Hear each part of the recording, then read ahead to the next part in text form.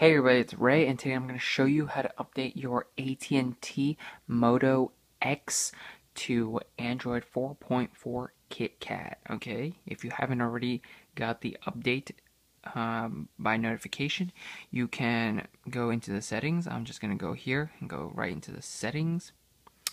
Okay, we're going to scroll down here to About Phone, and we're going to hit System Updates. Boom.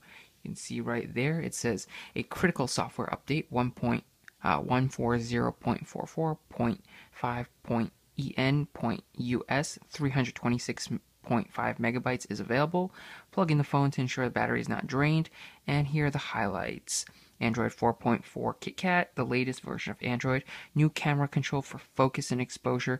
New touchless control command. OK Google now. Find my phone. Oops. Triggered it. New phone dialer new phone dialer application, and of course there's a whole bunch of other stuff. You can hit the view release notes to load it up on the actual website. Okay, so we're going to quickly load it and see exactly what's inside. Okay, you've got KitKat, phone dialer, camera focus and exposure, gallery photo editing, Hangouts, SMS, MMS support, incorporate a new version of Google Hangouts that supports integrated SMS, MMS, the touchless control, NFC, host card emulation, and accessory support. So we're just going to skip all that, and we're going to go back here, and we're going to hit download. Shouldn't be too long since it is only 326 megabytes. You can see right here I am on 4.2.2. Okay, that's Jelly Bean, and now I will be on KitKat. So KitKat, if you don't know, streamlines the entire OS and all the cool stuff like that I like. The Tron-like influence with the blues are going to be flattened out for something a little more lighter, so less dark and brighter.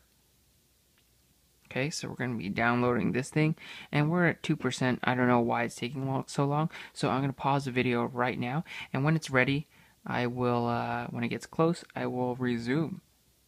So see you guys in a little bit. Okay, we're at 97%, so it should be done any second now. 99. Come on, download the update. 100%, okay? Verifying the update, and it says, do you want to install it? Let's do install now. It's going to power off, and it will do its thing.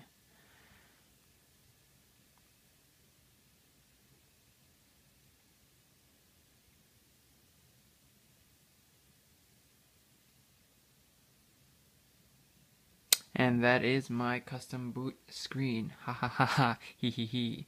Pretty cool. Kind of really like the Moto X because it lets you customize not just the outside of the phone, but also add a little custom boot message.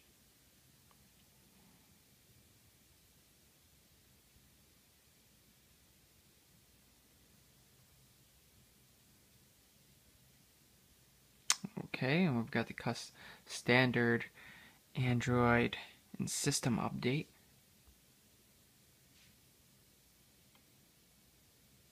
It's booting up again.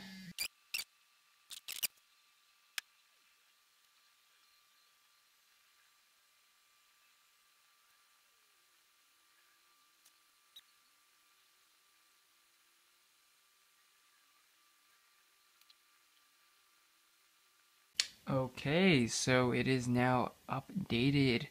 Okay, and if we open it up, boom, you can see that the blue is no longer there. It is now replaced by white, and it's a little bit different. The button is a little bit different. The camera button's definitely changed.